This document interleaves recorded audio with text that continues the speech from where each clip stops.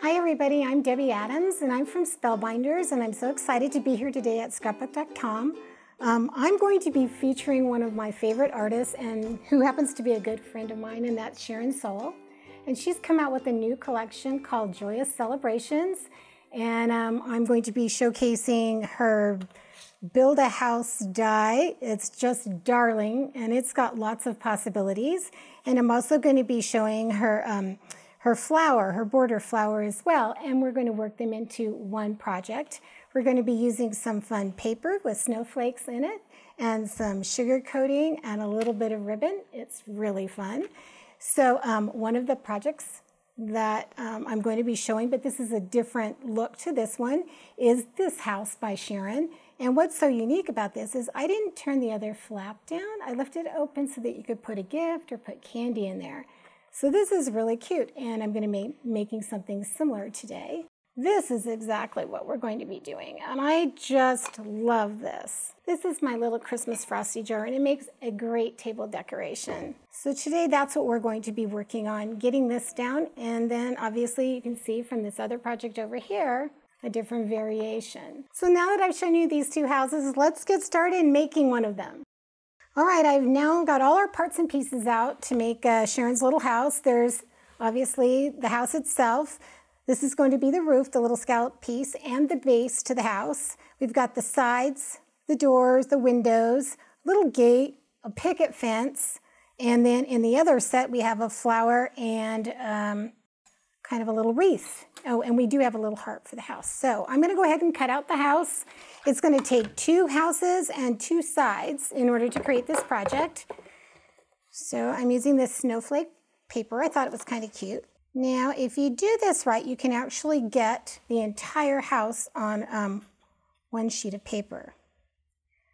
And I do need to point out, this die right here is the side of the house, but the roof, or the top and the bottom, need to be put down on the paper correctly if there's a directional paper. So this is going to be at the top of your house and this is going to be at the bottom. So you won't want to turn it this way if you've got a wood strip running this way. You're going to want to turn it this way. So we'll put that in there.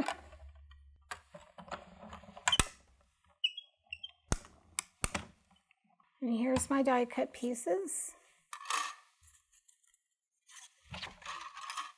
Right there. The house and the side. So let's go ahead and cut another one.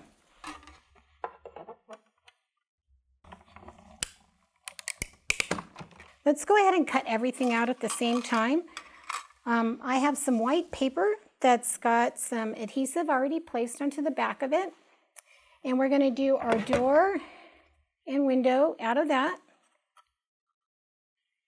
And our picket fence.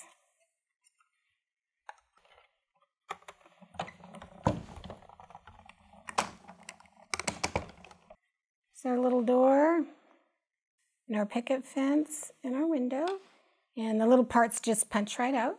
Lastly, we're going to cut out some flowers, and I'm going to use this really cute little checkered paper. Put that on there. Take some green paper, cut out a wreath, and then my little red heart, I'm going to cut out of some red glitter paper.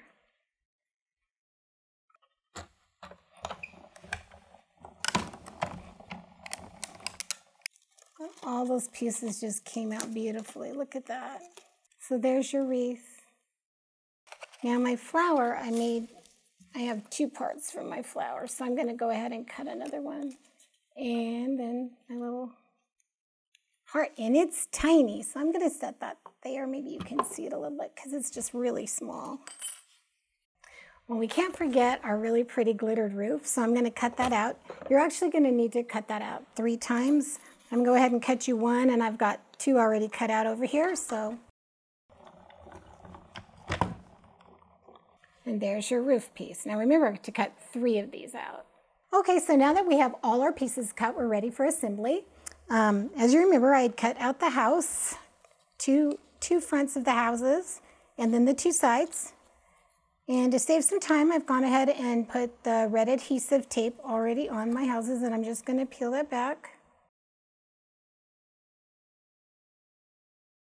And I'm just going to peel back the sides first. We're going to need the bottoms in a little bit, but it's just too much to manipulate this and to have a sticky bottom. And then here's the sides. You're going to put the folded side of the house at the top and at the bottom, and it's going to look like this. And it's kind of a rounded thing, so once you get it lined up, just give it a firm smoothing over, and then you're going to do the same to the other side. If you don't get it right, you can kind of come back and play with it a little bit, but it should look like that. So there you've got the two, and then we're going to put it on the back side.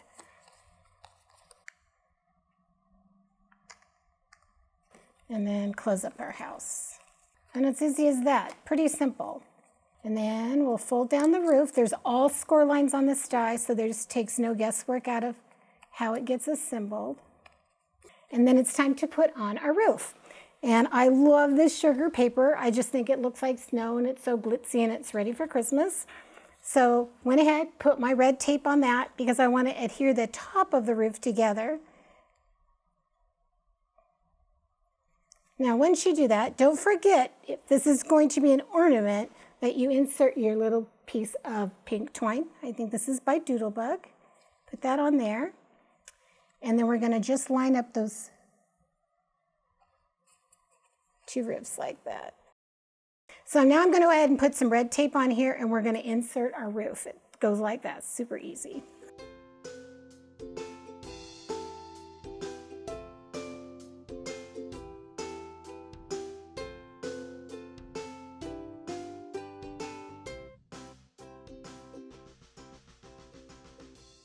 And you've got your roof on your house. Now it's time to put those little fun embellishments on the front. Now you saw I cut out the window, and you can put the window in a number of places, and actually you could actually cut out the window out of the house if you wanted to by laying that die, let me show you the die, directly on top of this piece when you were cutting it, and you could actually have a window cut out of the house. But for me, I'm just going to place this on top. I've already got sticky on the back of my paper here. And then we're going to put our door. I'm going to go ahead and put a little picket fence. I just want it on the side of my house. There's my little house. It's almost assembled now. And I love this little tiny red heart. I cut it out of the glitter paper and I put a little pop dot on it, and I like to put that in the center of my house. And then lastly, let's put on, I've got some really pretty little ribbon. We're going to put some ribbon on top of the house. And I've got some cute Doodlebug twine, and we're going to put that there. And then we have these really pretty little flowers that we cut out, remember? Well, I'm just going to assemble these two together, and you can flip them over. The nice part about the Doodlebug paper is that it is double-sided, so if you want, you could use one on the bottom and then use the other on the top. And I've gone ahead and I've pre-made this because I wanted to use the Nouveau drops. And if you've never used them, they're a lot of fun. So I used the Nouveau drops for the center of my flower, and I'm going to go ahead and adhere this to the center of my house. And then lastly, although I love the wreath, it's obviously too big, I like to trim off just little parts and pieces. And, you know, just stick it here and there, see where it'd look good. And I'm going to put this right behind my flower just to give it a little green touch. And there I have my little house. Isn't that the cutest? Now, last part, the roof also doubles as the base of your house. So we're going to go ahead and put that on here. Now, what I did is I like to go ahead, I've got a lot of glue strings. I like to go ahead and put this red tape on there so that I can get it centered onto this piece of paper. And then I go back in with the hot glue gun and I go ahead and adhere it firmly down. So like I said, any kind of glittery paper has a hard time taking the adhesion, but with a hot glue, it doesn't usually get to say a whole lot. So